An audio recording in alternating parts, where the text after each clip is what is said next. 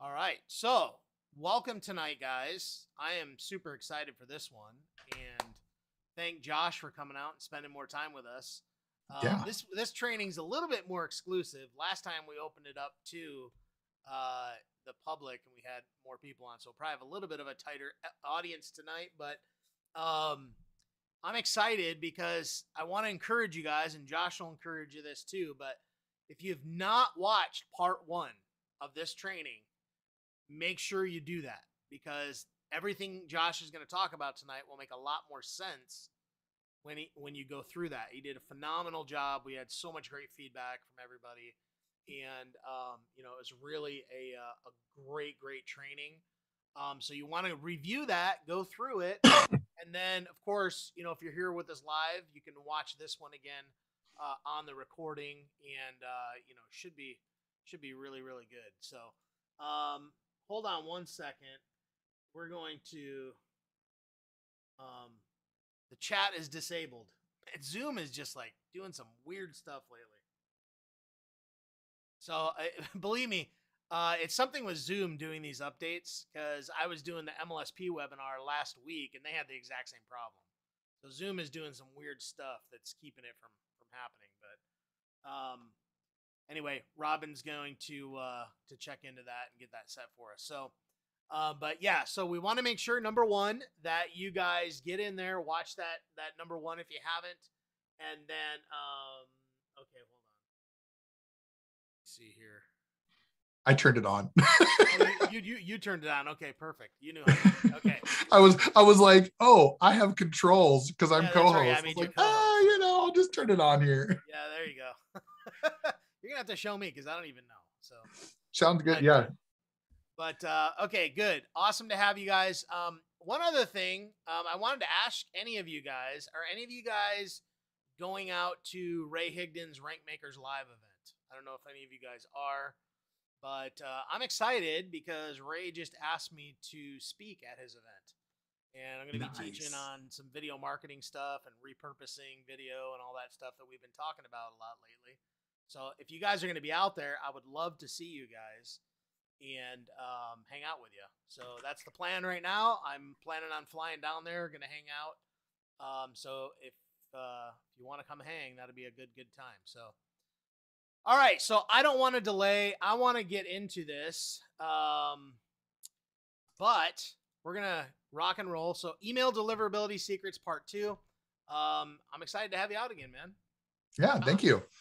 Yeah, I'm excited to be here. I'm still trying to get your last name. Schonert, right? Schonert. Close. Hey, you know what? You got the vowel right. Schonert. I know, right? I was like scone like a donut. No, it's Schonert. All right. I'll get it right one of these times. But anyway, thanks for coming out again, man. Yeah. And sharing your knowledge. I know people absolutely loved it last time, and I'm sure tonight's going to be great too.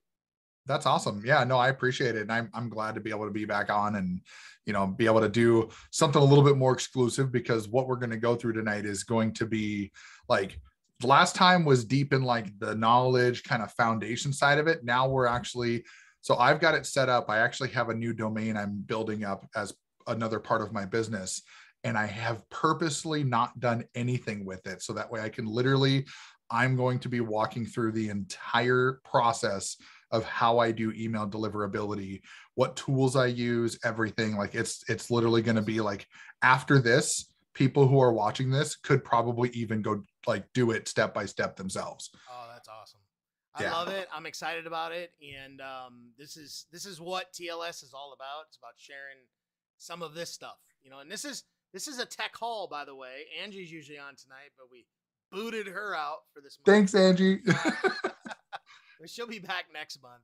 And but that's really what this one is all about, is to help you get some of the know-how on that and to get rocking with it. But I want to point out also, okay, if you go through it tonight and you feel like this is just too much for you and you want to hire Josh out, reach out to him and you can pay him to do some of this stuff for you.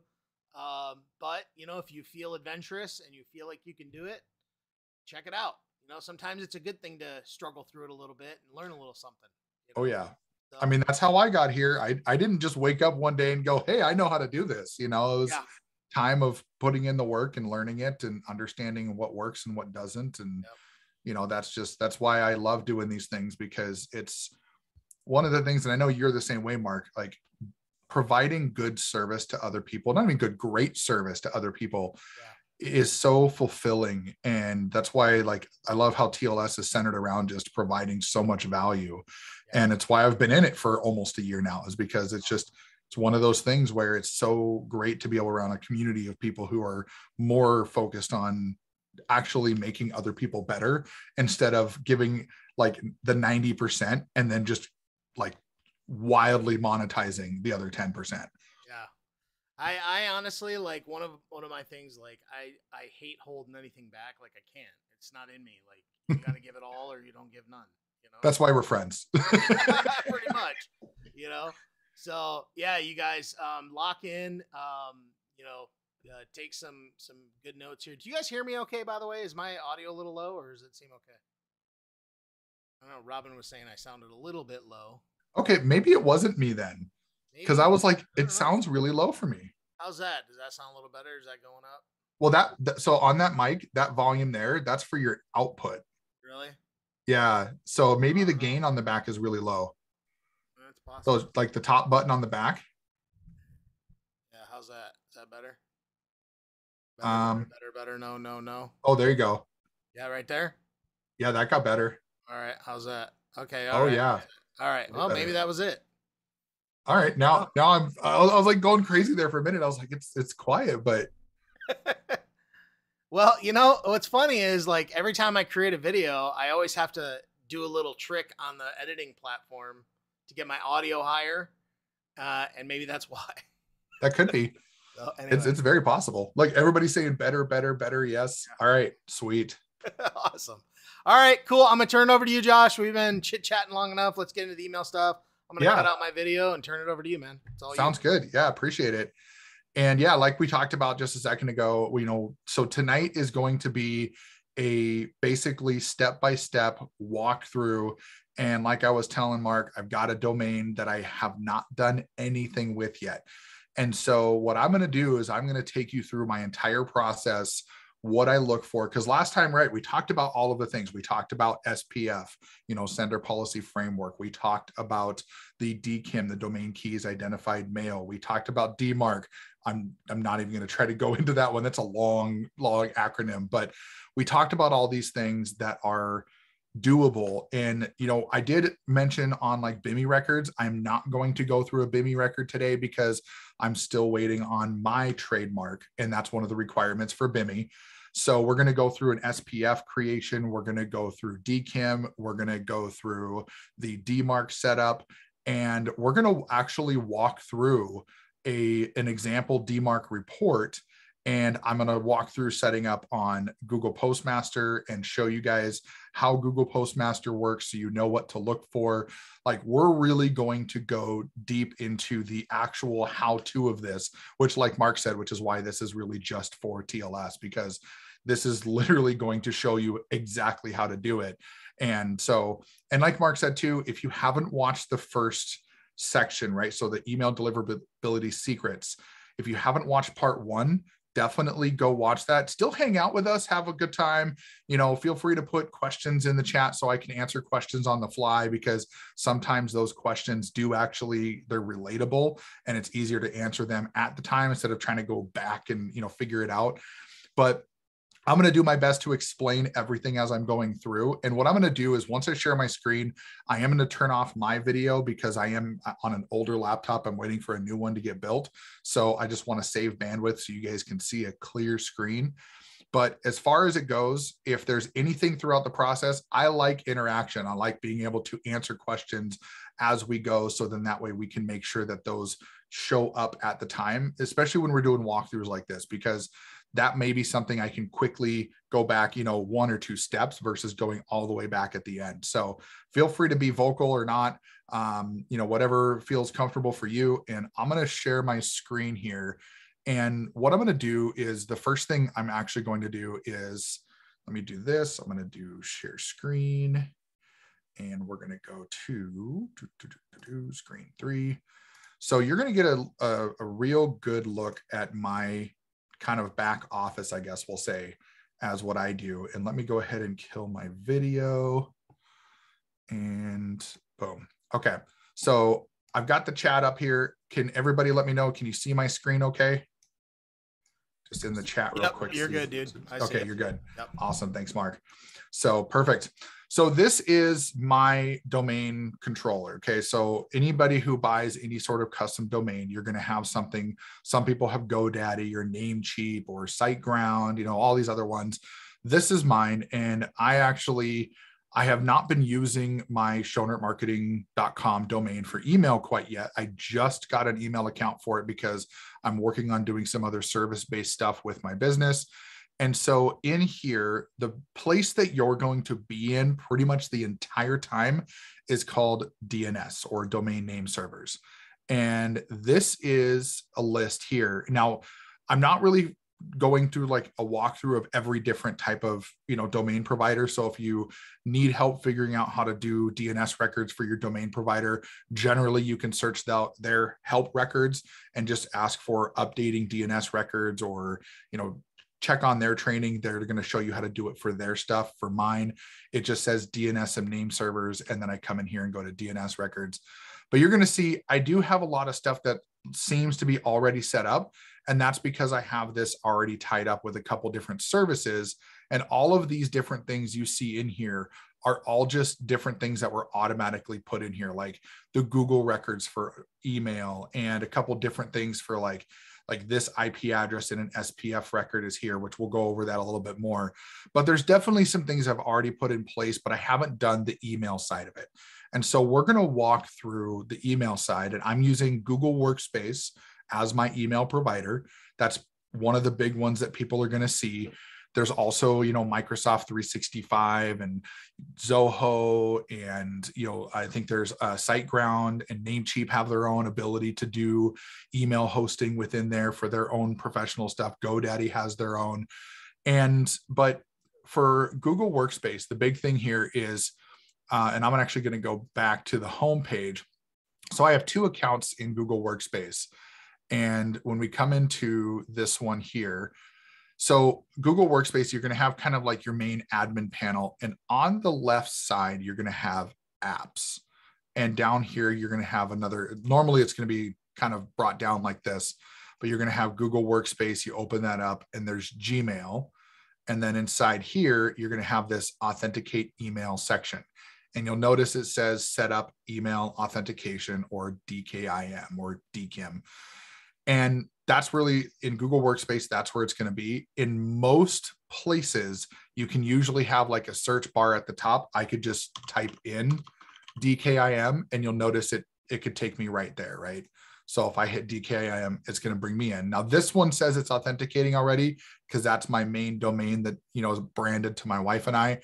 That's what's already set up, but we're going to change this over to my other domain. So if you're using Google Workspace, you'll have a schonertmarketing.com. You'll have like multiple domains if you have more than one, or you might just have one. But we're going to see this one says not authenticating email.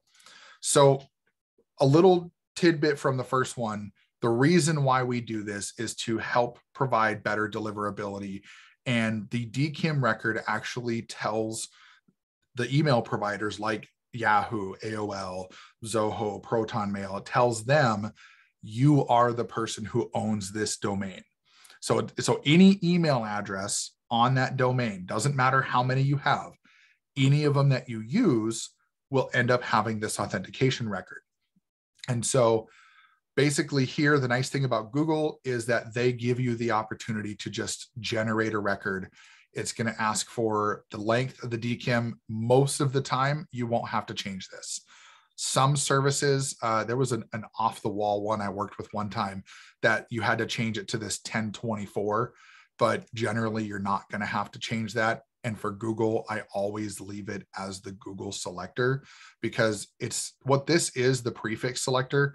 It's your way to set kind of like a naming convention for this DKIM key. So some people, they might have subdomains, or they might have, you know, some sort of other reasoning why they might change the naming convention of it. But for the 99% out there, you're probably not going to have anything different. So for here, we're just going to go ahead and hit generate record. And this is going to give us these two things. First, it's going to give us the host name.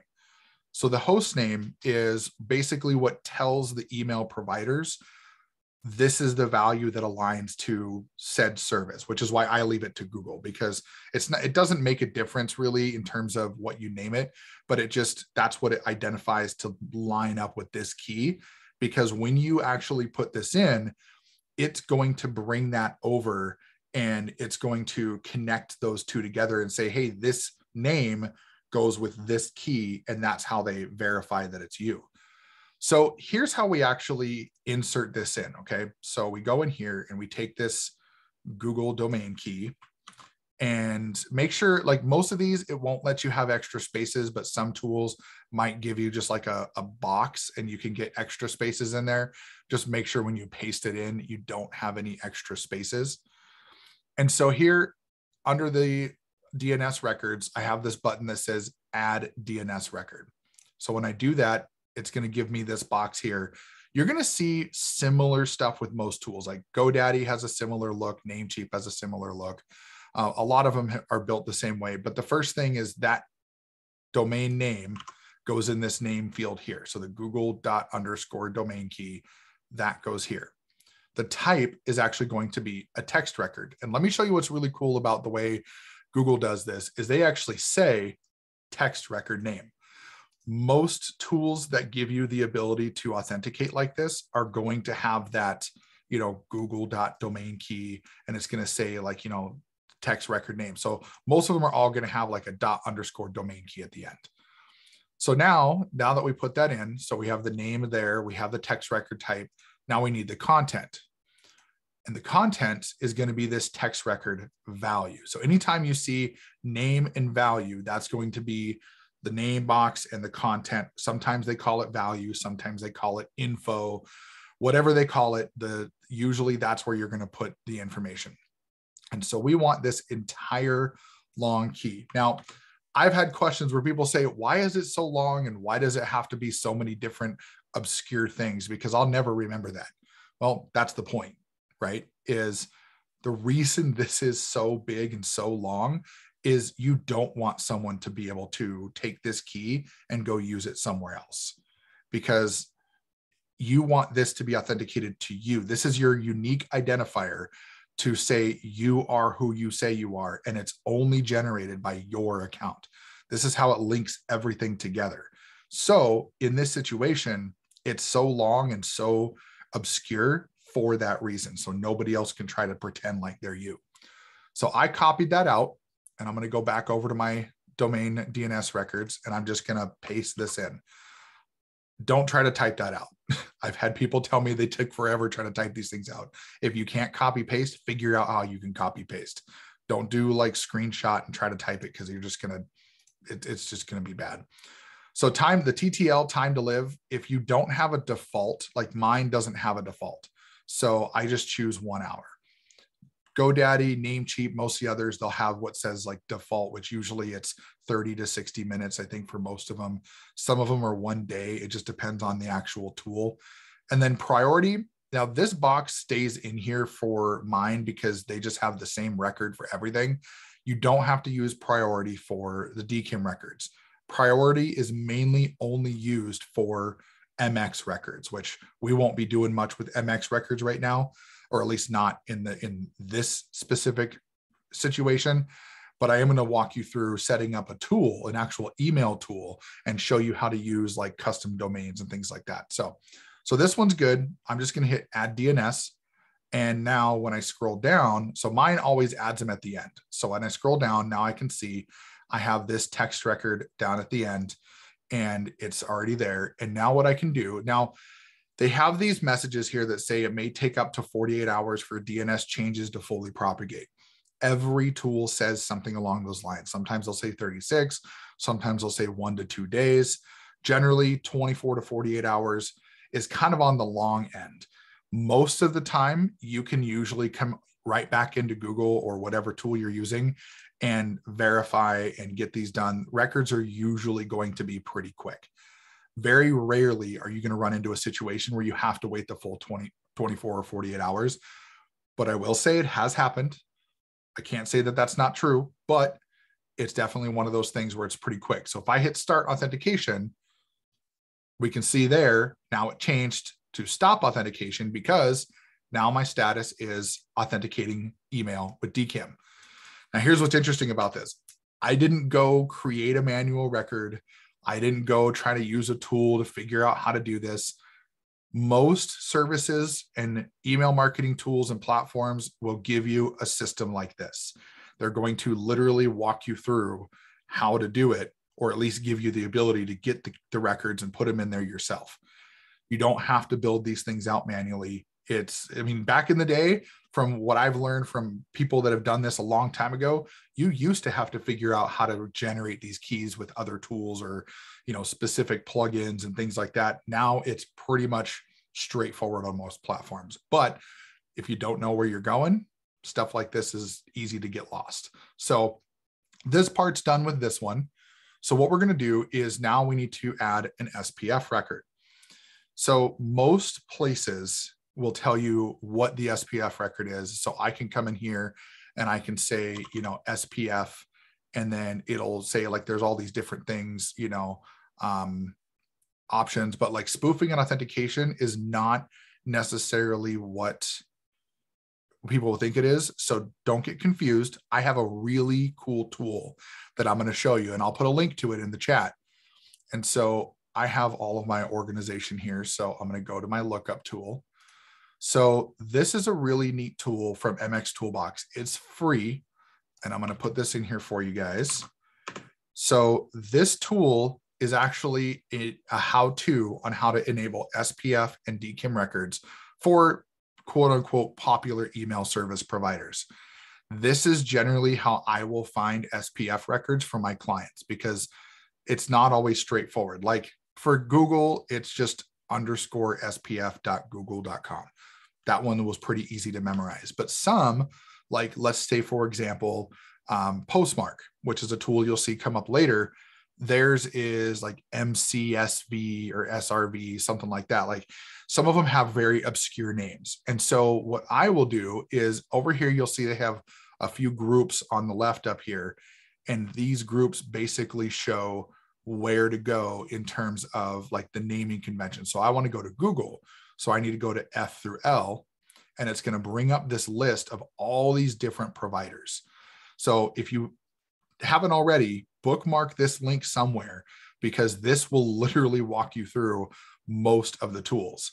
Now, when I come down here, I can come through this and I can go, okay, I need to find Google right here.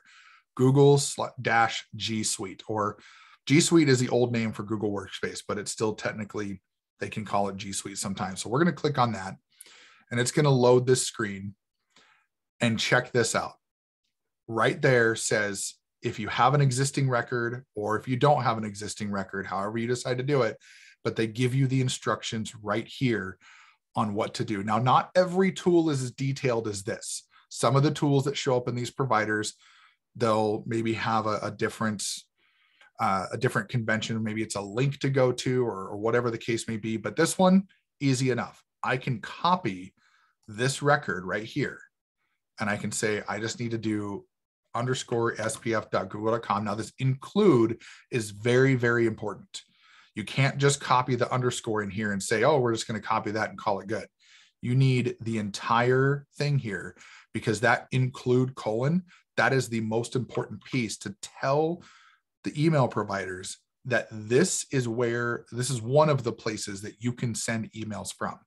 SPF, they call it Sender Policy Framework, but I say it's the anti-spoof record, because if somebody decided to send an email on your behalf without your authorization, and they were sending it from a tool that's not on this SPF record, then it's going to generally block them from doing that. Now, one thing I will put out there is that in the event that someone tries to spoof your email and they're using a version of Google Workspace, technically it will quote unquote let it through, but that's where your DKIM comes into play. These two together are basically your one fist and the other fist, right? That's your defense. You're basically putting your fists up to block your face kind of thing. If for people out there that might have been maybe, karate or, boxers in the past. But anyway, so we copy that record and we're going to come over here and we're going to do the same thing as we're going to go up and create a new record. And in this record, in the name field, or sorry, take that back. Normally, if we created a new record, we would do the name field be at, because that's for your domain. Now, if you have a subdomain, it would just be like whatever your subdomain is. But you would do a new record, which would be at. The type of record would be a text record. And the content would be V equals SPF1. So if we go back to the other page, you'll notice it kind of has that down here. Like if you don't have a record, it kind of gives you that naming convention. Now you could just come in here and just copy all this, make it easy on yourself.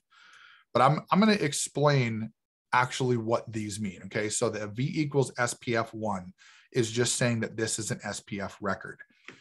The include field is saying that you want to include all of this, like this domain, anything that comes from the google.com domain. And then the little squiggly or tilde, and then all at the end, this is what's called a soft fail. So if it fails this, it doesn't generally like reject it. It just tells the email provider, hey, this potentially may not be from somebody that we know that's aligned here. Now you could do a hyphen instead. Hyphen all would be basically a hard fail, where if it didn't align with your SPF record, it would not go through, period.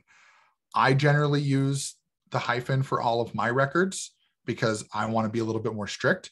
Some people don't want to have deliverability issues if they forgot to set something up right or they missed a value. So some people will do the tilde like this. Now, remember what I talked about before. I have not set anything up previously, but I do have an SPF record already. So I'm going to show you what to do to update one if you already have one. Most places, like most email providers, will give you some sort of SPF record when you activate your domain with them.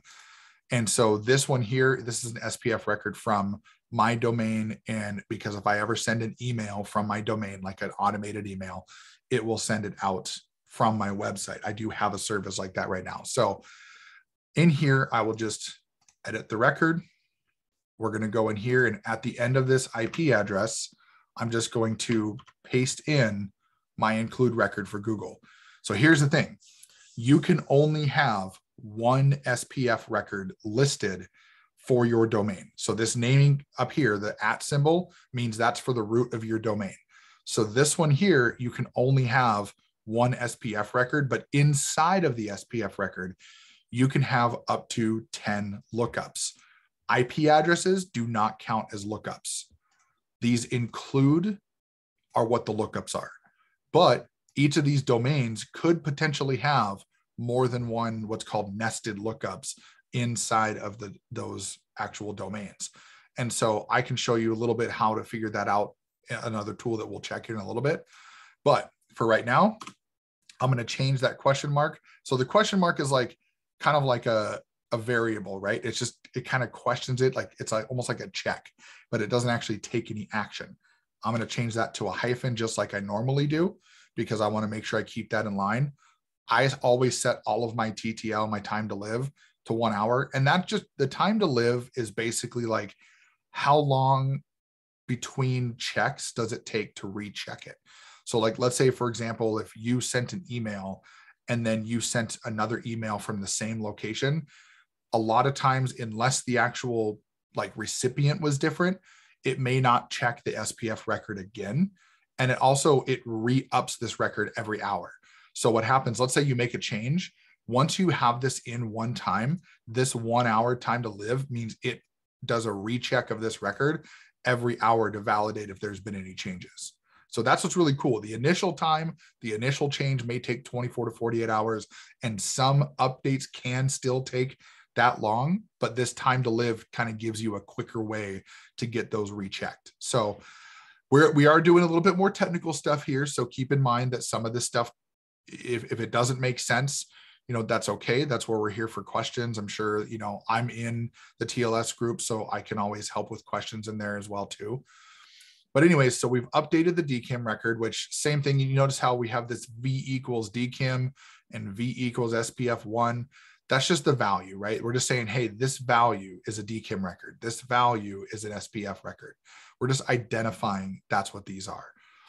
So we know we have the authentication and we know we have the SPF record. And in a lot of cases, people will just stop there because they say, hey, I did what they said I should do. But one of the big things that gets skipped is those DMARC records. People forget to put a DMARC record in their DNS settings because a lot of places don't tell them to do that. And so one of the things you'll notice, if I come in here and say email authentication, right?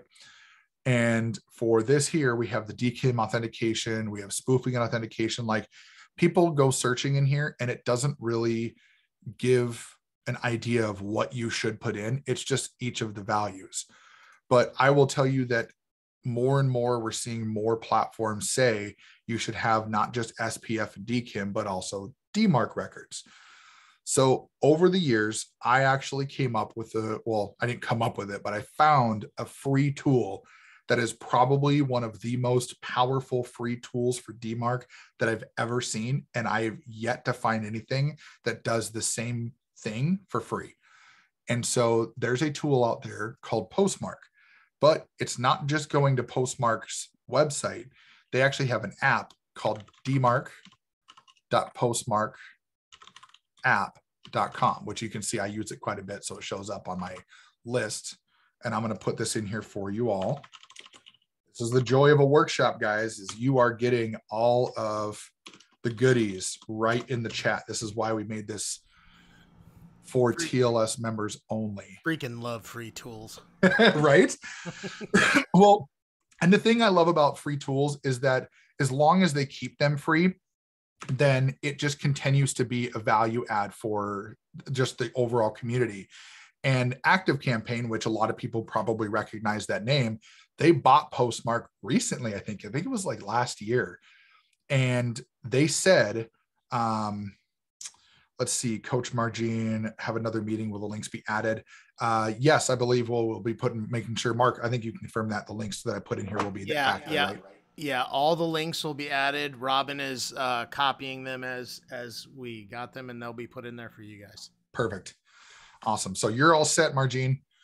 And so ActiveCampaign put out an article when they bought Postmark, and they said, hey, we want to keep this tool free. And Postmark, I don't want to say they were struggling, but I think there was a point that they said they were going to take away this free tool. And ActiveCampaign, when they snatched them up, they said, nope, we're going to keep that free because it's another thing that they can put out there as another value add. And there is a premium version of Postmark where they can actually, give you monitoring and things like that. I even personally don't use them. I use just these reports because I'll tell you what, for what these reports do, it is absolutely amazing. And it's cool because they literally walk you through the process. They say, hey, what email address do you want to use to get this? And so I'm going to use the email address I have set up with my domain, which is support@schonertmarketing.com. And then I'm going to copy that same domain and put it in the send reports about this domain. And they tell you, right? They say yourdomain.com. It's kind of giving you an idea of what it should look like. So the cool thing about this is Postmark doesn't make you match those up. I have some clients that are like marketing agencies or PR firms or like travel agents where they have like one guy, he's a regional director for a travel agency. And so he comes to me whenever he wants somebody new set up with a new domain, but he wants the reports because he doesn't want to make them have to deal with all that. So he's the one that handles that, make sure everything looks good. And then he reaches out to me when he sees problems. So you can actually send the reports to any email you want. I could send them all to my one email if I wanted to. So it's really about where do you want the report and about which domain. And here's what's so freaking cool about this. When you say get started for free, they actually build you a DMARC record. Technically, this record is ready to go. And when you just one click it, it highlights everything. You can copy it. So I'm using keyboard. I'm using Control C for copy and Control V for paste. On a Mac, it'd be Command C, Command B. You can also right click and copy however you want to do it, whatever's best for you. But don't miss the little hidden text up here. It says add this text record to your domain's DNS at, and then it says _dmark.schonertmarketing.com. This little guy right here, this _dmark, I have seen that be the missed record for almost every person who says, I have a DMARC record, but it's still not working. And they don't have _dmark. They just put the @ symbol for the root domain, or they typed in their root domain or whatever, or they put in just DMARC without the underscore. You have to have _dmark in order for it to work. So I already copied that.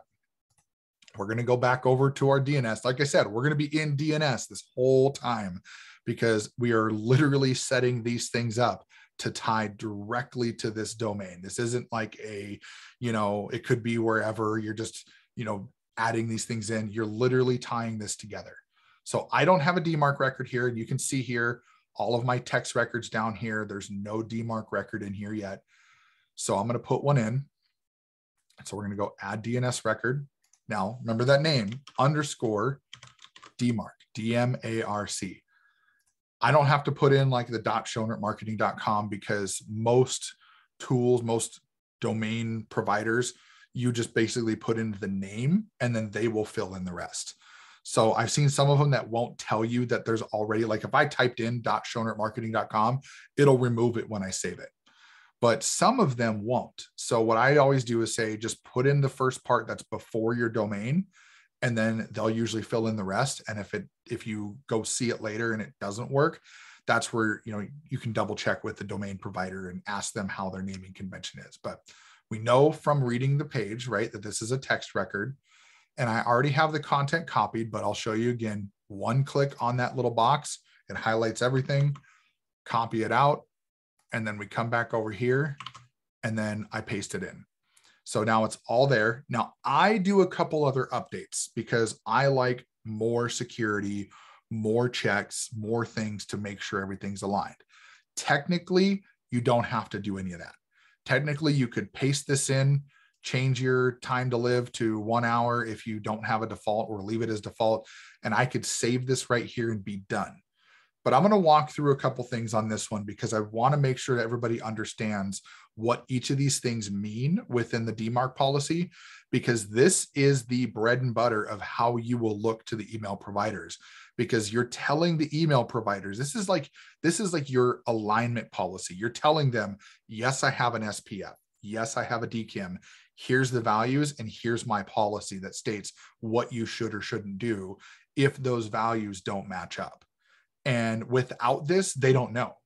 And that's the thing that I think bothered me the most when I first started really helping businesses with this, is so many people just didn't know what a DMARC policy was. And if they didn't know, their email provider also has no idea, because not that they don't know what a DMARC policy is, but they have no idea what to do with the emails because there's no DMARC policy. So if it fails SPF and DKIM, for example, they might just go, well, there's no policy against it, so we'll just kind of let the email do what it does. And they let it go into their algorithms and all their code and everything. And it just gets a jumbled mess. And this is where sometimes an email lands in spam, and the very same email the next day could land in the inbox, or sometimes it goes into promotions and sometimes it doesn't. The DMARC policy is the key. It tells the providers, this is what to look for, this is what to do if it's bad, and this is what you should be, aligning to and sending reports to. And it is powerful. So just like we talked to the other ones, the V equals DMARC 1, that's just the value policy, right? That's just what the value means. That's the identifier. The next one is this P equals none. So P equals is the policy. This is the quote unquote domain policy, but we just call it P equals policy. So none means if the check fails, so the alignment check for SPF and DKIM, if it fails, do nothing. Doesn't matter. Send it to the algorithm, let the algorithm do what it wants to do. There's technically 3 values you can have here. None just means do whatever you want. Then there's reject, which basically tells it's an encouragement. It's not a guarantee, but it's an encouragement to tell the email provider, you should probably not let this through because it didn't pass. Now, I personally don't use reject because this is kind of a kill it with fire option. Because sometimes, let's say, for example, maybe you switch something up and you forgot to go through these records. Maybe you went to a new tool, or you decided you wanted to, update your DKIM records and it didn't go through the first time, or you missed something, or you had a typo, whatever the case may be. Reject would encourage them to not let the email through, which means that your audience, your customers, clients, leads, whatever the case that you're working on, they just wouldn't get the email, period. But there's another policy that's a little less restrictive called quarantine. So quarantine is more like an encouragement to tell the email provider, hey, this didn't pass, but let it through, except only put it in spam. So that would be if you didn't have an SPF or you didn't have a DKIM, but you had a DMARC policy and you put it in, sent it there, but it didn't actually pass that policy. So like if someone tried to spoof your email and send from like Outlook, for example, but you have Google Workspace, it's not going to go through. DKIM's not going to fire off because they don't have your value. They're never going to guess that. SPF didn't fire off because it's not coming from Google. So now they're going to have this quarantine policy that goes with every single email that your domain sends out. Everything. Doesn't matter. A forward, a normal email, reply, anything that goes out, this policy will be checked every single time. And then they can go, oh, that didn't pass. We have a quarantine policy here. We should put this in spam. That is literally the number one thing that this is here for, is to tell the email providers what to do. So when people say that DMARC is important, this is why, because if it passes, it encourages the email provider to put it in the inbox because it knows you have a quarantine policy. And it's like, I think the last time I was talking to a Google rep, they said that DMARC policies now are like 25% of the weight of your deliverability. That's huge. That means that if you had everything else perfect, but no DMARC record, you would have a 25% chance of not getting your email delivered properly. That's a really, really big percentage in the email marketing world. So that's that policy there. The PCT is short for percentage. We're just basically telling it we want to check 100% of the emails that go through. The RUA tag is the reports tag. So that just basically says, hey, you're going to report this information over to this specific coded email, which is what Postmark gives you. So that way they're essentially getting a report on every email that goes through. And that report is how they build out the email reports every week that I'll be showing here in a minute. So the Postmark gives you another policy here that's SP. This is for subdomains. So I do recommend leaving this in there because if you ever use a subdomain for any reason, you already have it there and already set. You don't have to remember to go back and do it. It doesn't hurt you for having it there, even if you don't have a subdomain policy. So I always set this up as quarantine as well. And then at the end, we have this ASPF equals R. That stands for alignment for SPF. It's basically, that's the alignment check. I have an open ticket with Postmark because I'm trying to work with them to see if we can get this in there. But there's another record that you can put in for an alignment check, and it's for DKIM. And it's literally just ADKIM. So for alignment for DKIM. And then I do the equals R. And the R is just relaxed. What that means is that it's going to do a check, and it's going to check it, basically as an email goes through. But if it fails one, but not the other, it's going to still let it through. If you had these as strict, it would mean that it would have to, strict would mean that it would have to pass SPF every time to not go into quarantine. You don't want to do that because tools like GetResponse, ActiveCampaign, I think you have to have the enterprise plan for them as well. Like GetResponse, ActiveCampaign, Aweber, Constant Contact, they all have what's called a masked return path. So in order to have SPF pass for those tools, you would have to have a custom return path. Now we're getting into the weeds. I'm not going to go real deep into that, But there's other tools like MailerLite, or if you pay for like the enterprise plans for Get Response or Active Campaign, you can get a custom return path. And all that means is that instead of it being like, so Active Campaign is active hosted, that's their technical return path. Instead of that, you could have it as your domain. But there's ways that you can set things up to still make it better. But strict would mean that every time you failed SPF, it would tell the email provider to go into quarantine. So I always set it as relaxed. That's what Postmark recommends. That's what most other providers recommend. So I just leave it that way too. So this was probably the deepest explanation that we have for this one, because it just really, this is the most important thing to tie everything together as a DMARC policy. So that is done. And now we've set up DKIM, we've set up SPF, and now we've set up a DMARC policy. Technically, we could stop here, but we ain't done yet. This is, like I said, we're going deep in this, just like we did with the first one. We're going deep in this one too. So this tool that I mentioned to you guys, MX Toolbox, they have a really cool thing about with their tools that's also free. You know, Mark said we love free tools. Well, when it comes to MX Toolbox, they are one of the coolest free email tools out there. I just went up and clicked tools on the top. When you go to mxtoolbox.com, by the way, and I'll just put it in here so you can see what it looks like. They actually give you a similar screen. They're just going to take you right to their tools, because this is the thing that they pride themselves on, of how people can actually do some lookups. So you'll see across the top, there's all these different things like Super Tool, which is really cool. I'll show you that in a minute. But they have an MX lookup. They have blacklists. You can check if you're on a blacklist. But they have this other one all the way over here that says email health. Again, free tool, super powerful. And I can come in here and I can say, I want to look at the domain I just set up. So schonertmarketing.com. And I'm going to say check email health. And now you can see it's checking for any problems in just the general sense, but it's looking at blacklists, it's looking at mail server, it's looking at web server, it's looking at DNS, it's doing an overall check on the entire domain to understand what is going on with this domain.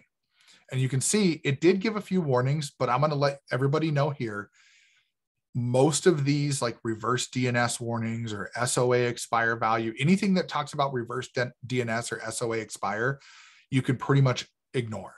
Number one, I've actually been on phone calls with Google about these SMTP errors right here. These reverse DNS does not match SMTP banner. They've actually explained to me why this happens and said that they're not planning on changing this.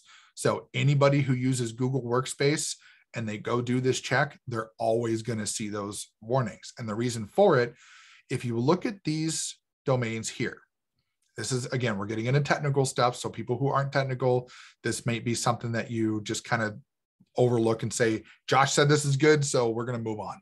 But for this, for people who are a little bit technical, this domain, google.com, is basically what the reverse DNS lookup would ideally go back to.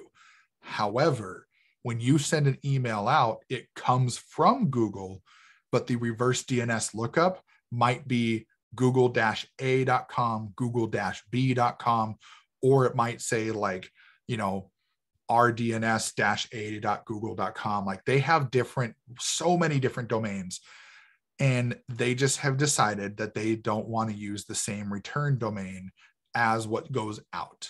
So the problem with that is you get this error message that shows up. If it wasn't for me being the stubborn, bullheaded person I am when it comes to tech stuff, I probably never would have figured this out. But when they explained it to me, then it made sense. So it's not a problem. It doesn't hurt deliverability. It doesn't hurt your emails going to spam or anything like that. It's just a warning that MX Toolbox says, because this is designed for people that are basically owning their entire system. But it's a really good tool to check for missing items, or if you have too many lookups on an SPF record, which I'm going to demonstrate for you here in a minute. But in my situation here, this would be good to go. If I was helping a client set up their deliverability and we ran this check and there was no errors, no blacklist, everything looked good like this, I would say good to go. Now, I just mentioned too many lookups with an SPF record. I'm going to walk through this and you guys are going to see what I'm talking about. I'm going to add a bunch of SPF records. And so bear with me here.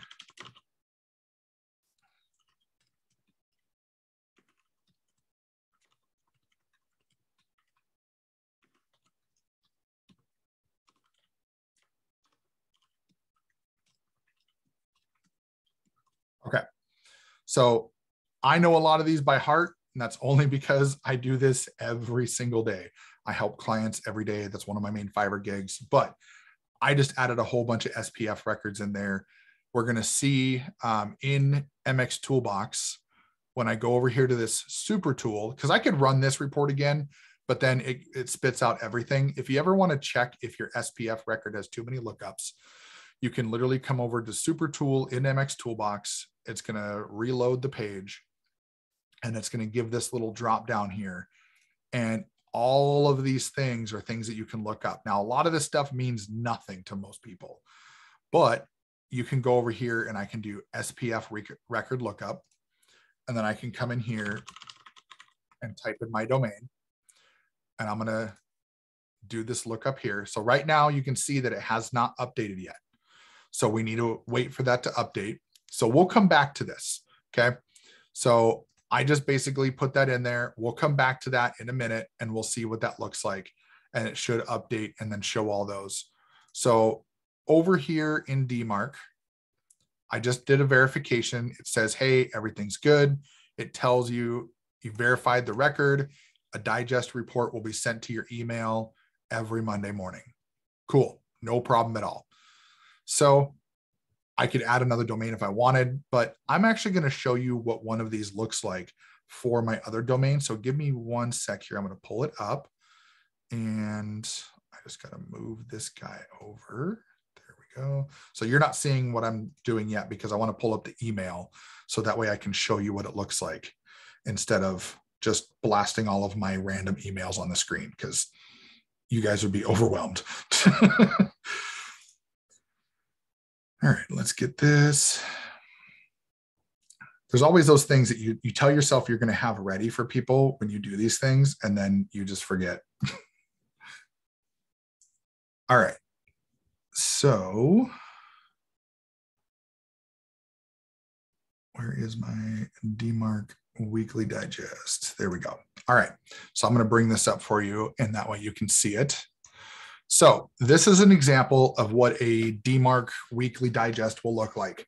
And so this is the one that I got. It's actually in my trash because I looked at it and deleted it. And this is because I wasn't thinking about today, but I will show you. So here you can see it shows how many emails were processed, how many of them were SPF or DKIM aligned. So remember we talked about that, right?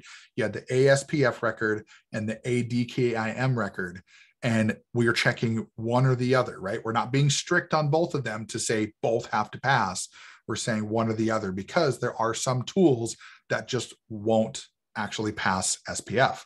And then I had a 0%, that if they're both not aligned. And then it says here, your current DMARC policy for jkschonert.com is set to quarantine 100% of emails that fail SPF and DKIM alignment. So now we get to go down to the sources. So here we've got ML Send, which is MailerLite. That's my main marketing tool that I use. And you can see I've sent out a good number of emails from there. And then I have Google, which is my provider, my email provider, Google Workspace. And I send emails back and forth from there. And you'll notice something interesting, right? Is see how Google has these that maybe weren't always SPF aligned, or there's this one down here that was 50% or 66% here. So Google does this thing where they rotate IP addresses. And sometimes if you catch it at the wrong time and their records didn't pass over properly, sometimes that will happen. But you'll notice at the top when I came up here, it said 100% of my emails were SPF or DKIM aligned. So you kind of think, well, why is that? If we got records like this that are low, why did it still say 100%? Well, that's because out of those 80 emails, 95% of them actually showed DKIM alignment, and all the other ones did too. So that's where the either or comes in. The 5% here that weren't aligned on DKIM probably were aligned on SPF.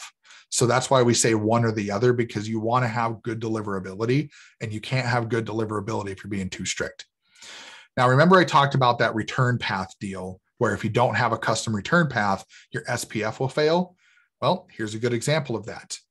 GR mail 1, which is get response mail, SPF alignment is 0 down the board. Now, I don't send a lot with get response anymore. I have a couple automations in there, but that's mostly because I'm moving everything over to MailerLite. So, but 100% DKIM alignment because I have my email authenticated with get response. However, that lack of custom return path means that I'm actually sending emails from gr-mail1.com on behalf of my domain, because I don't have an enterprise plan. I'm not big enough for that yet. Don't need to spend $500 a month or whatever it is they want for those. So Google will, or Get Response will not send me the ability to have a custom return path. So you just kind of got to live with it. This is another reason why having one or the other pass is really important, because then you can actually use tools like this and still be considered a good sender, because you're still at least doing your DKIM authentication. And then I have other things down here like forwarded email sources. So these are things where, like, if I sent someone an email and they had a redirect or they had a forward, and a lot of people get kind of really shifty about that, because they said, well, I don't want someone to forward my email and then it makes it look like it's me sending on behalf of someone else. No, that's not the case. Whenever you have an email that gets redirected or someone forwards it, your DKIM alignment will still pass through, because they're not acting as you. They're just forwarding your email. Even if they reply to your email and like reply to it and add somebody else, they're not sending on behalf of you. They're sending on behalf of them, but your DKIM alignment still passes through because the original email came from you.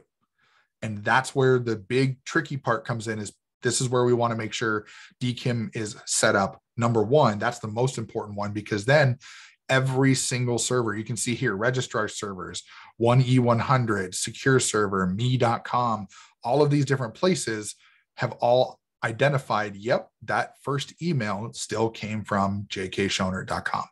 And then that's the end of the report. And so what's really good about this report is it allows you to identify areas that are maybe problem areas.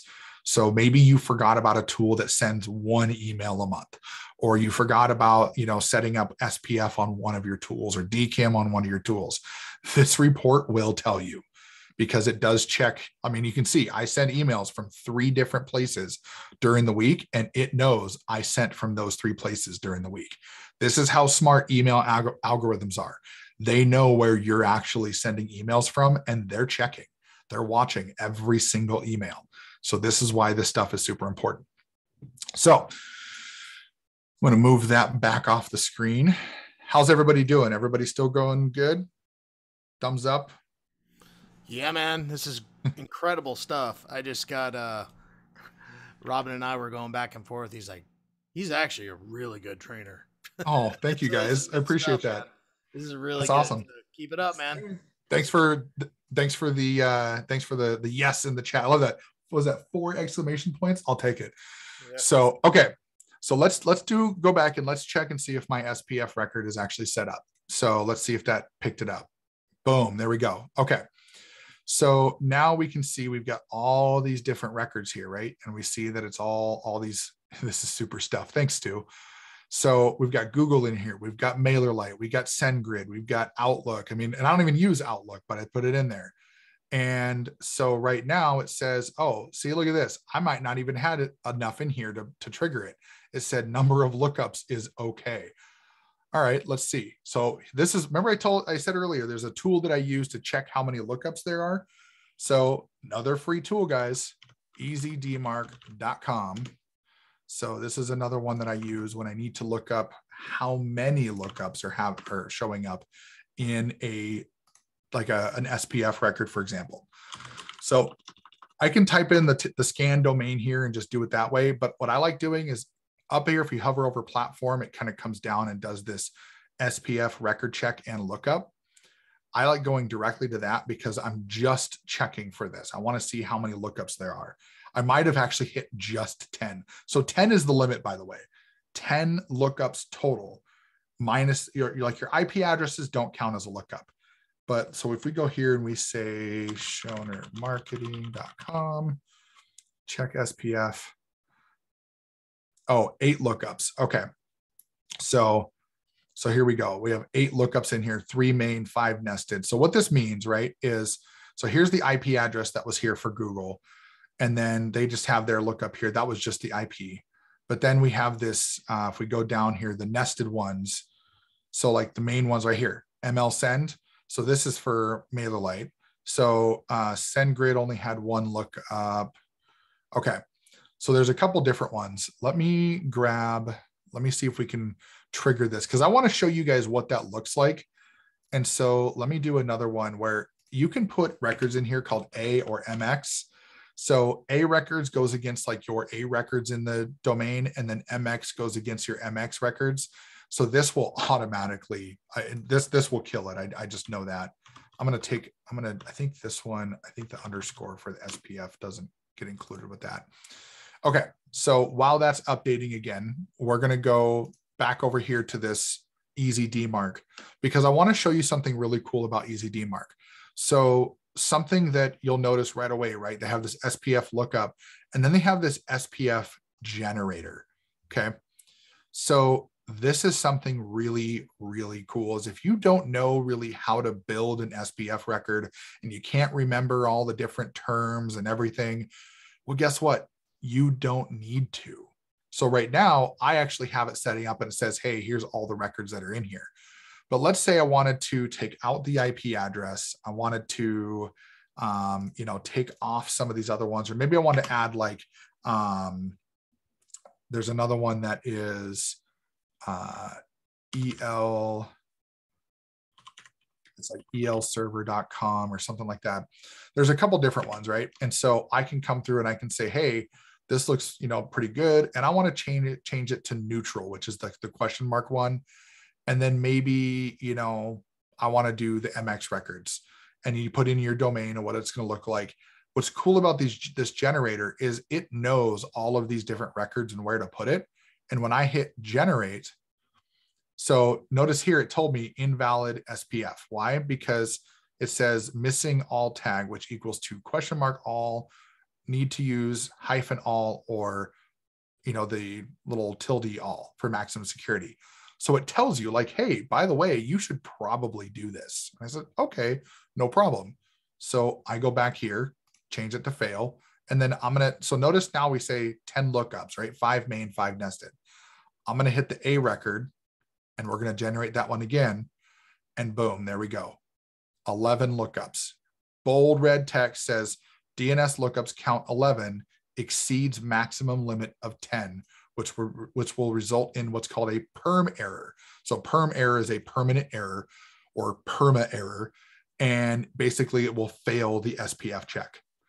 This is exactly what you got to watch out for. If you're using a ton of different tools, you have to watch out for the number of records that you are looking up in your SPF record, because this will fail. And then if this fails because of maximum lookup, this perm error basically will reject your email from sending out.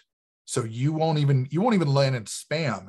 It just won't send at all because it can't validate the SPF record at all. It's failing on that front. So this is a good indication of this is what happens. And you notice this MX record, look at all the records it pulled up. And then the A record ended up looking up my IP address that I have tied to the actual domain. So it's looking up all these things. Now, if I take those 2 off and regenerate that record, look what happens. We drop those 2 lookups. So the MX and the A record goes away. And now we just have Google. So the lookups it's doing, right? This nested. So it shows the 1, and then it says net blocks in here. So net blocks 1, net blocks 2, net blocks 3. And then we keep scrolling. Then we get to the next lookup, and it tells you which ones they are. So here's what's really cool about that too. Remember what I said before is that IP addresses don't count as a lookup. Well, what if you wanted to take away some of your lookups. So like, let's say, for example, for Google, I probably wouldn't do it for Google because look at all of these IP addresses they have listed. That would just be nuts. But if you wanted, like, let's say you were at 11, you needed to get to 10. Well, I could come down to MailerLite and say, like, oh, look, MailerLite only has 2 IP ranges. Well, I could add that in my SPF record. So here's where EasyDMark is super powerful. Again, free tool. A free tool that literally has this much power to generate this stuff is I could say, instead of ML send, I still want to validate against my MX records just for extra security. It's not required, by the way, but you still want to do that.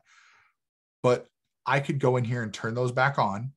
I could take out ML send, and those IP addresses that I copied, I can put those in this IP4. The only thing you got to make sure you do is take out the beginning parts, the IP4 part. But now watch this. If I generate this record, I'm now at 9 lookups instead of 11 like it was before, because I took out the actual server lookup and I used the IP address. So this is where, if you're using a whole bunch of tools, I used to have to do this. I had 5 tools I was using at one point because I was testing a whole bunch of different tools and I didn't want to land in spam. This was back in, I think it was February or March that I started testing different tools, because personally, I started not liking the way that GetResponse was doing the whole SPF record thing. And I wanted a tool that I could have a custom return path, and MailerLite was one of them. So this is what I had to do. I had so many of these IP records because I would come in here, I would do the lookup, I would find the IP record for that tool and then put that in instead of their domain. And I could still go have my record the way it's set. So this tool is so powerful. Absolutely keep this in your toolbox of things that you want to be able to use, because you can do the lookups and you can do the generator. They even have a raw checker. So what this does is this goes in and, you can basically put in the record that you have and just do a validation. And right here, you can see it actually looked it up for me. But I'm going to go turn all that stuff. I'm going to change it back the way it was before because I don't need all those things. So we're going to take off all of these at the end and leave it the way I had it. And make sure, check your spaces too. Make sure you don't have double spaces. That will also cause it to fail. So it's a lot of information. We're almost done, but I want to show you one more thing because it's super, super powerful. And I want to show you how to read it and how to use it. And that's Google Postmaster. And I'm sorry, one last thing about DMARC, the EasyDMARC, is they have those generators for DMARC policies, for SPF, for DKIM. So if you have maybe a tool that doesn't have a DKIM generator in the tool, but you reach out to their support and they said, hey, use this query or use this key, you could actually come into this generator, put in your domain, put in the selector. So for example, you could go through and say, like, the selector could be SM for Schonert marketing, and you can put whatever size you want. I've yet to see places that are using 4096, but 1024, I usually use 2048. And check this out. It generates a private key for you. So that's where you can kind of go through and you can set up, this selector. But generally, this is something that you have to reach out to the company and work with them to get this identified, and they'll usually do this for you. So if you can't find a generator within whatever tool you're using, just reach out to their support, ask them, say, hey, do you have a DKIM record I can use? Or can I give you a DKIM record and you align it to my account? Hopefully they'll, I put it this way. If you have a tool that you're using that doesn't allow you to authenticate, stop using that tool, because it's probably going to hurt you more than it's going to help you. So last tool we're going to go through today, because really, this is really what we did, right? We'll recap. We set up the DKIM record. We set up the SPF record. We set up the DMARC policy. That's really the things that you need to worry about. Like I said, I would walk through doing a BIMI record. If you are going to set up a BIMI record, just come to EasyDMARC, go over to this BIMI record generator. They actually walk you through the process. They say, they tell you what it is. They tell you why you need it. They show you how to implement it. I've helped a couple people actually put this through and get this to work. But here's the things that they tell you, right? Is that you have to have a trademarked logo. So it says like, here's enter your SVG logos URL, that kind of stuff. But I will tell you, you have to have it trademarked and you have to have this certificate. It's called a VMC. And basically what that means is that you own that logo and it'll show up on like the little bubble next to your name on all the email platforms. That's really what that's for. It can help with deliverability. And I do plan on having this done in the future. But what I've heard is sometimes it can take up to a year, maybe even longer, to get an actual logo trademarked for your company. So don't stress on this. If you see somebody telling you need a BIMI record and you don't have all those things in place, don't think it's going to break the system if you don't have it. So I just want to get rid of that misconception right away. So last tool we're going to go through is Postmaster. This is probably my favorite tool of everything because like it's my favorite tool to track my domains. Now you can see I don't have the Schonert marketing domain in here yet because like I said, I purposely didn't do it because I wanted to add it here for you guys. So when you come to this page and you don't have any of these on here, basically what you can do is you can come into this little plus down here. Sometimes they'll even prompt you to do it. You have to have a Google account signed in. This is just a free account that I use that I kind of use for my monitoring and everything because I have multiple different domains and things like that I monitor. But you can use any Google account you have and it has to be a Google account. And then I'm just going to put the domain in here. So schonertmarketing.com. And when I hit next, it's going to give me a record to put in. So this is a Google site verification record. Now, if you look down here, I actually have a Google site verification record, but it's not the same because when I set up my domain on Google Workspace, I had to verify for Google Workspace. That verification does not work for Postmaster. So you're going to have to get a new one. So I'm going to come in here. You don't have to put anything specific, just do the root of your domain. We're going to select a text record. I'm going to paste that content in there just the way they gave it to me. Select my time to live, which I always choose an hour. Hit add DNS. And this is what I love about most domain providers. I did that. And now I go back to Postmaster, hit verify, and it's already there, right? I'm not waiting 48 hours for them to have it show up. Now, here's the kicker about Postmaster. They need to read data to be able to get you some reports. So when I go in here, I'm not going to have anything in here. It's just going to say, no data to display, please come back later. But I got you because I have my main domain that is here. And I'm going to show you the last 90 days of my email sending to show you kind of what good email sending generator is going to look like. Now, I'm going to give you some disclaimers. Number one, in no way am I going to shame anybody for having spam reports, and nobody should shame anybody else for having spam reports. You're a marketer. You're going to get haters. You're going to get people that didn't think they signed up for your list. You're going to get people that signed up and then a week later didn't remember who you are and got your email and went, who the heck is this? And they're going to mark you as spam. Mark says, I got a spam complaint today. It just happens.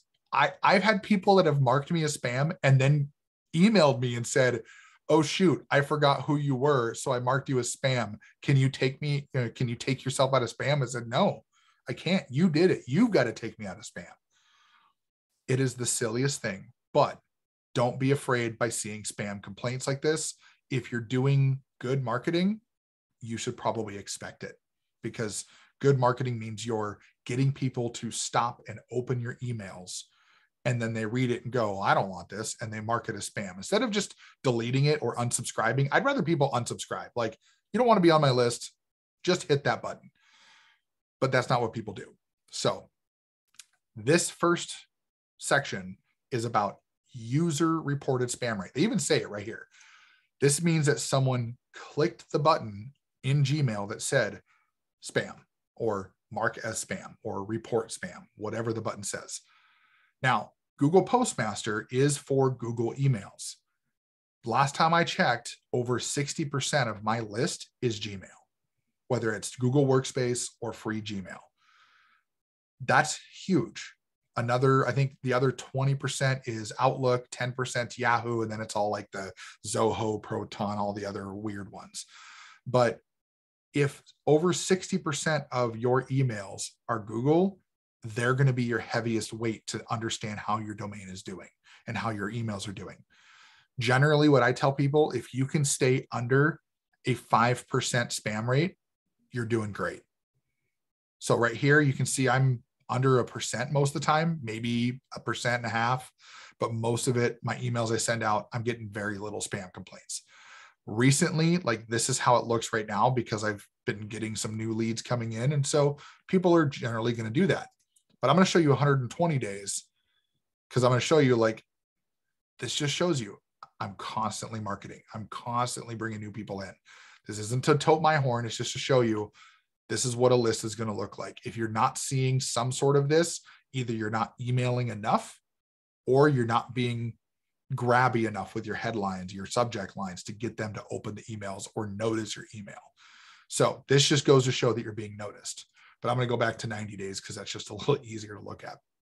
So spam rate, user-generated spam rate, nothing to be worried about. It happens to everybody. Just look at it, make sure it's not egregious and move on. If you find one that spikes where it's like really, really super high, like over 5%, go back and check the email you sent out that day and find out maybe what's spammy about it. That's how I can tell if I sent an email that maybe wasn't as good, then that's what I would do is I would go back and check that. Get a drink of water here. So next one, you're gonna have all these different things here. We'll try to get through them as quick as we can here. IP reputation. Now you're gonna see mine and you're gonna see it's all yellow. Yellow's not bad. So these are just the IP addresses. It says medium. You wanna see this as medium or high. In the terms of deliverability, especially with Google Postmaster, medium is okay. That's them saying, you know what, we trust you, but you're still kind of edgy. So we're just going to give you the slap every now and then and maybe throw you into spam once in a while. They don't do it to like prove a point. It's just every now and then you might send something that's a little dicey. That's okay. I've been placed in spam before. Mark, I know you've had some that go into spam every now and then. You get a little overzealous. Sometimes you're like, wow, that didn't get a great open rate. And someone's like, yeah, with my spam. It happens. I've actually heard too, just so you know, I've heard this, maybe you can validate it too, but where one spam complaint for every 1,000 emails is acceptable. So like if you send an email out to 5,000 people, 5 spam complaints is, you know, that's a general, I don't know how true it is, but that's what I've kind of gone with. I think I heard that from, you know, an email autoresponder service at one point, but yeah, they've gone more in percentages nowadays. So they'll say like, you know, it used to be like 0.1% spam complaints was like the threshold, but I think they've loosened their reins a little bit on that because most email autoresponders now, like a good example is like MailerLite. I think they say something like 0.5% or 1%, something like that. Yeah. But it's really, think about it, not necessarily each email you send, it's overall. And they're looking for more along the lines of, you know, are you sending a lot of stuff that's constantly getting spam complaints? You know, so I would say as long as you're staying under 5%, just in general, you're probably going to be safe. I would aim for obviously as close to 0 as possible for spam complaints. But and one thing too to point out that and how to really make sure you avoid, as you know, spam complaints is make sure that you're emailing people on the topics that they signed up to your list in the first place for.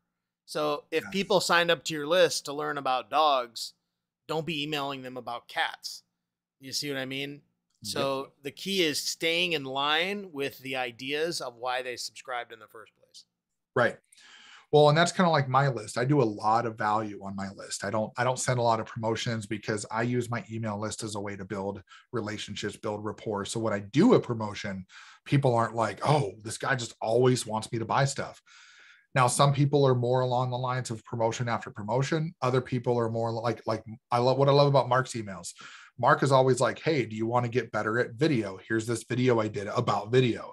Do you want to get better at blogging? Here's this video I did about blogging. Like, there's always these things of like, do you want this? Here's what I did for you. A lot of mine lately have been stories because I've been building my brand up really heavily about, you know, my journey into freedom and being able to be a full-time business owner and all this stuff. And that's the kind of thing that people that join my list, they're getting digital marketing tips and things like that. They're getting mindset tips. They're getting ways to help them build their business, because my mission is helping solopreneurs and small business owners, you know, grow and scale and build their business and get towards freedom. So that's what I've built my brand around. For Mark, his brand is more around like, hey, I'm the video and email marketing guy. Like, that's what I do. So all of his emails are about video and email marketing, basically. So great point, Mark, right? Like, give them what they signed up for. If you are a travel agent and someone signs up for you to get travel agent tips and tricks and information, don't send them a make money online biz op. They're just going to mark you as spam and probably even report you too. Same thing if you're trying to get people to sign up for your list because you want to teach them how to be a coach. Don't send them information about how to be an agency. Like, that's just the kind of thing, is you don't want to confuse people. So IP reputation, not much to say about that. You can click on data points too, and it'll tell you what IP address was sent. So I know like most of these are all like MailerLite IPs, because I send most of my emails through MailerLite. Sometimes I'll see like a Google one pop in here, but the other one, so domain reputation, this is one that I've been very blessed to have a high domain reputation for my domain for a while. And it's been almost a year now that I've been seeing it listed as high. If you can get your domain reputation to high reputation, you are basically, you're better than probably 95% of emails, like email marketers out there. Most people kind of hover around this medium range. And I actually have gone up and down in the past. I would go up and down between medium and high, and even sometimes dip down to low.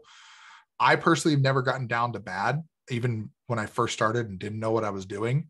But if you can stick at medium to high, that's going to be a good spot.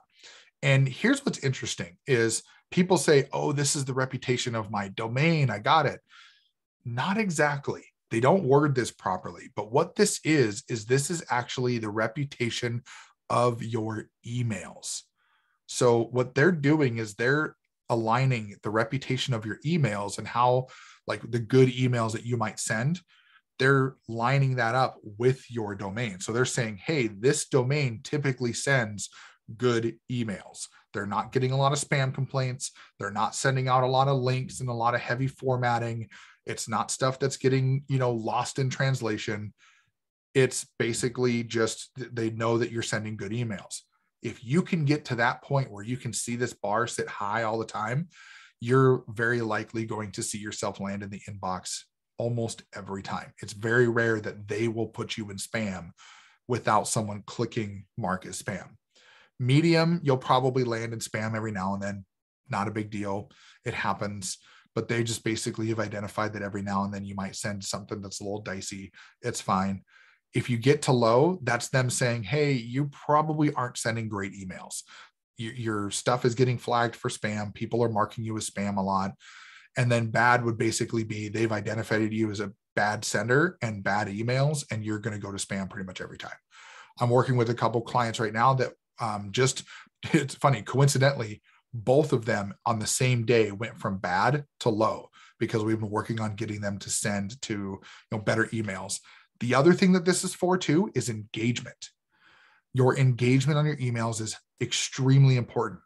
Opens and clicks. And actually now, as of, I think it was June when Google updated their algorithm for emails, read time. So if you're helping a friend out by reading their emails, don't just open it and delete it. Read time is important, just like watch time in videos. I don't know the exact number, if there's like a good number for it, but basically if it's a longer email, just give yourself some time. I mean, even if you skim it, give yourself some time to actually scroll through that email if you want them to be seen as a good sender, because that is a huge thing, is that if somebody opens your email and immediately deletes it every time, eventually your domain reputation is going to go down. So keep that in mind. And I think I just heard my basement door open, so I might have my little one come down here shortly. It's bedtime. So, but anyways, feedback loop, this one, you should pretty much not see this go anywhere. Feedback loop spam rate, this is basically the, if you had an email that was identified, like it was flagged as spam. So it says across flag identifiers. And if you look at this help article, if it'll load up here, oh, great. They're not loading their help article today. Cool. Thanks, Google.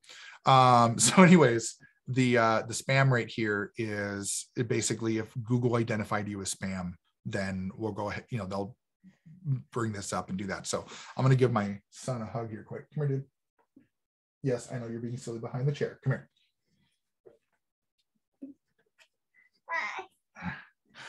One second. I'll be right back. That's what it's all about right there, family. Guys, this is really, really good stuff. I know this is, can be very technical, but Josh has done a phenomenal job at really explaining this and really, showing you how to put this into practice. So, you're going to have access to this recording in order to really, take advantage of it. But I'll tell you what, this is some top level training that you're getting. People literally pay thousands and thousands of dollars to know this information. This is some of the things that just is widely not taught. And that's what I love about it. We're going to have this inside of TLS so that you can refer to it. This is all about making sure you get the best benefit from email marketing. That's really what it's about. Oh yeah, absolutely. And actually, here's what's interesting, right? Is what you said earlier too, before you talked about that. One of the reasons I love being able to work from home, and not just like, I didn't want to talk about this much, but just as of last week, I actually don't have a day job anymore. I'm full-time in my business as of last week. So awesome. But that's one of the joys of being able to do this, is I will, every moment of every day, I will take the 2 minutes it takes, or 3 or 5 minutes, whatever, to say goodnight to my kids when they come down and all that kind of stuff, because that's just what it's about, right? When we're looking at building businesses, that's why we do this stuff, right? We're all building businesses. We're all aiming towards freedom. And this is the kind of stuff I love doing, these trainings. I love being able to help people learn, because I want you to be able to experience that level of freedom, to be able to have the choices to do what you want to do. That's what this is all about. This isn't about just doing these things because you got to know it. I mean, that's true, but it's all about the end result that you're getting by setting this up. Because if you can get into more people's inboxes, you get to make more sales, you get to build more relationships. And this email marketing, just so you can understand how powerful this is how I was able to leave my job, because I gained the influence of people that were watching my emails, and it landed me a couple of really, really nice contracts. And it happened so fast, because follow these things over time, and it's just amazing. So I'm not going to get on the soapbox about that. I just wanted to put that out there, that it's not just about knowing these things so you know them. It's about knowing these things so you can be more effective and more efficient with your business. So you're not constantly beating your head against the wall to try to get into people's inbox and try to figure out what's going on. Like, when you have a problem, this is why we're going through Google Postmasters so deep, because you got to know what you're looking for so you can identify these problems. That's why those free reports from Postmark are so key, so you can identify where there's areas where you maybe don't have something set up properly, and you can actually say, oh, I forgot about that app, I need to go do that. That's why all this stuff is so important. And so we got through feedback loop. That's the being marked as spam by the email provider. So authentication, this is one thing you're going to notice. I actually have 100% authentication over the last 90 days. I am so grateful that I found MailerLite because of that reason. Now, I'm not here to tote MailerLite. I'm not giving you an affiliate link for it right now. If somebody wants to know about it, or if Mark decides he wants to put that out there as a potential option for people, that's Mark's choice.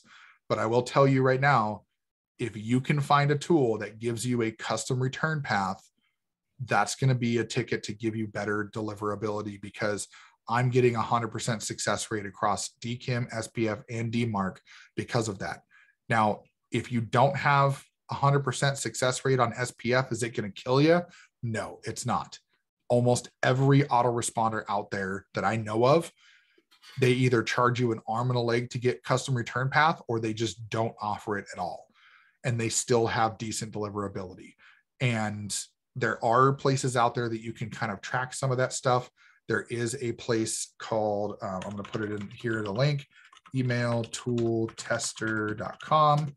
And actually, I'm just going to make sure I remember that properly, because I want to make sure emailtooltester.com. So this is a place, if you want to learn about all of the different like main autoresponders, they actually go through and they have all of these big ones that they've done like real deep reviews on. I've got a couple reviews on mine as well on my YouTube channel. But I mean, this is where I go when I want to check things like, you know, who's doing what, side-by-side comparisons, things like that.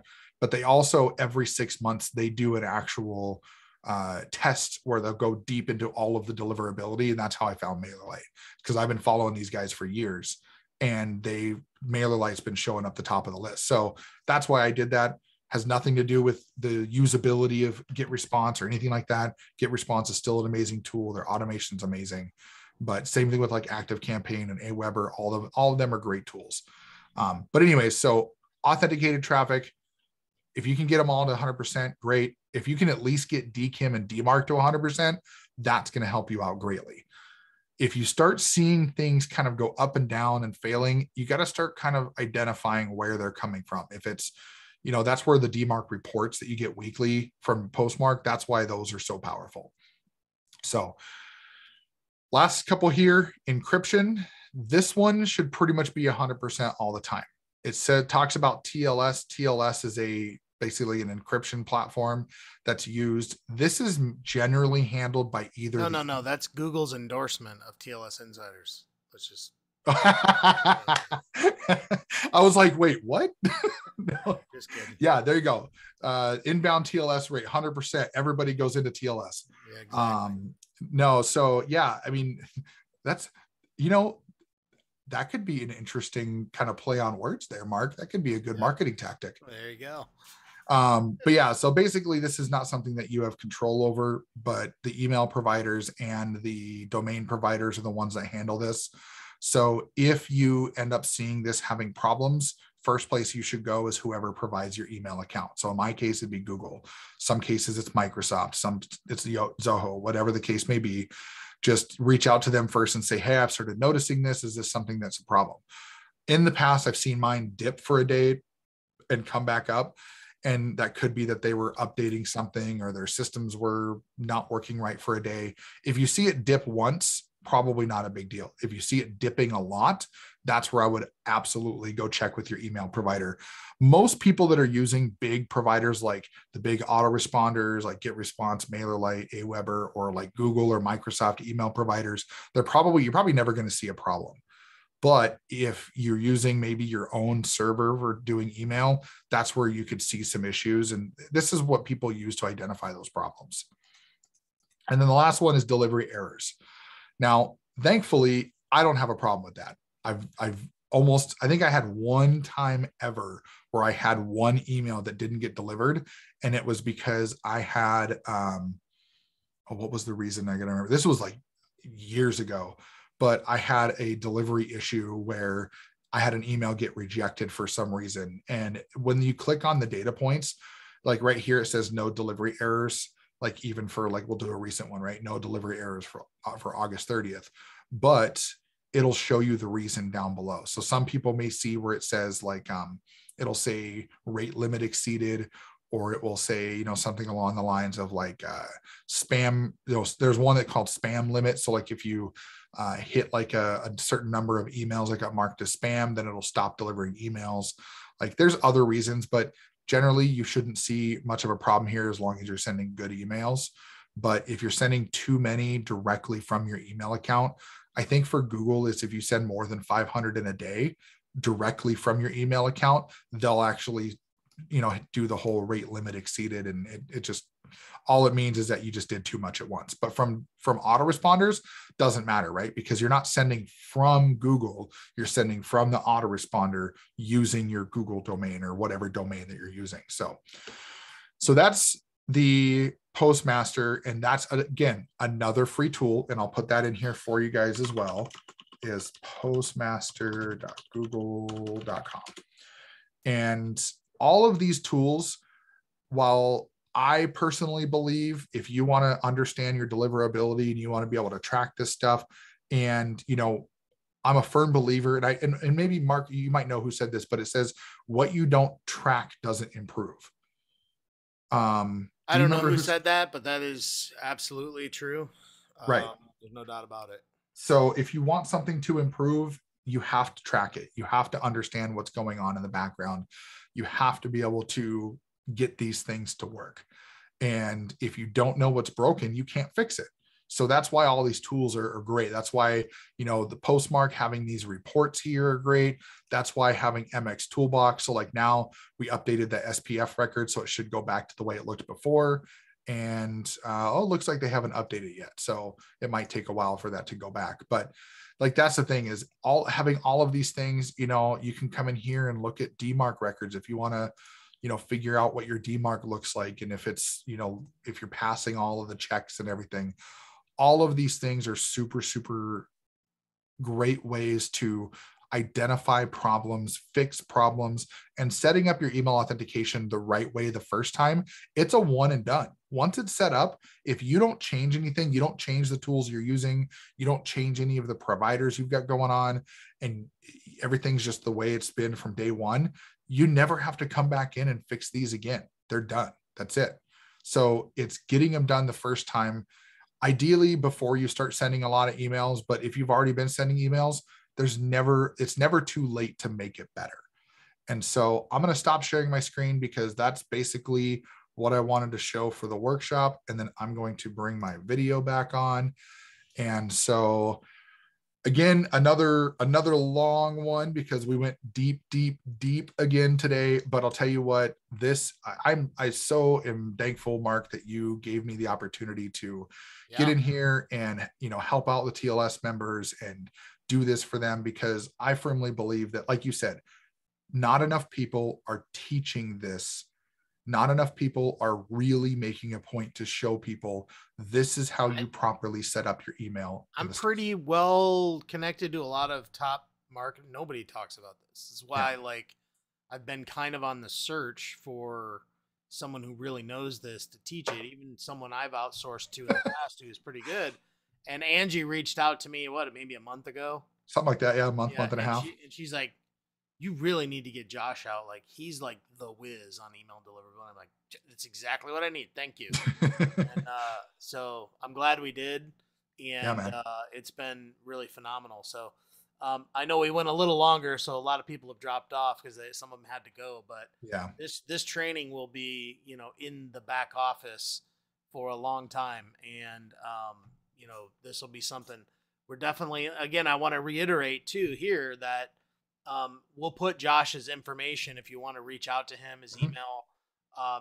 If you feel like this is a little, I mean, he laid it all out. If you just follow what he says, you can do it on your own. But if you just feel like, you know what, I'd rather let him figure it out, you know, get in touch with him. You can hire him to do it for you and have him do it. And just and I'd be happy to. And just so everybody knows, like, I'm not going to talk about prices on here, but I don't charge an arm and a leg. I don't charge thousands of dollars to do this. I don't believe that this is something, I mean, to be completely honest, it took an hour and a half to go through all of it. And that was explaining every little piece of it all. Yeah. You could probably imagine someone like me that's been doing this forever. I mean, this is something that will end up being that I can get it done in 20, 30 minutes tops. Yeah. I mean, I just had a client I worked with earlier today. He had 4 domains to set up and it took us just under an hour. Yeah. So, you know, and that's what I generally charge by domain if we're going to do it that way. But, you know, either way, I'm happy to do it because I know that there's people out there. Like, I'm a firm believer on you pay people to do the things you don't want to do or that you don't know how to do. Right. And don't stress yourself on things that you think like, oh, I got to figure this out. If you've got, you know, a couple extra bucks sitting around, let's figure that out and let's get it done for you. Yep, absolutely. Well, cool. Awesome. Really appreciate it, Josh. We'll wrap this up. Any questions? There's only a couple of you guys on left, but if not, we're gonna drop this and let Josh go enjoy the rest of his night with his family, and I'm gonna go hang with mine right after the last episode of Stranger Things is calling my name. Hey man, next week, Cobra Kai season 5 comes out. I'm stoked. I saw that. I am really looking forward to that. That's been a great series so far. Yep. He says, so Stu just asked, do you work with clients that have active campaign? 100%. Yeah. I actually don't discriminate against, I'm a equal opportunity email provider. No, I work with so many different platforms. And so it doesn't matter what you use. I can probably figure it out. And I don't shy away from anything like that. So Stu, to answer your question, 100%. Active campaign is actually one of the biggest ones that I work with. But I use GetResponse and MailerLite myself, but I mean, people use so many different ones. I've been learning that there is a lot of different providers out there, a ton. Some that I've never heard of. Yep. So it's kind of cool. A ton. Yep. Good awesome. Deal. All right, guys. Well, have a great night. Josh, appreciate it, man. Yeah. Thank you so much. Thank you everybody for being here as well. We'll keep you guys, just so you know too, in a couple weeks, we've got Kim Ward coming out. She's going to be teaching on Pinterest marketing. So I'm super stoked about that. Pinterest is definitely one of those places you want to be. Plenty of content you can post on there. They take videos, images, all kinds of stuff. So you want to take advantage of that. All right, guys, have a great one. Josh, appreciate you, man. Thanks everybody. See you guys around. Bye-bye.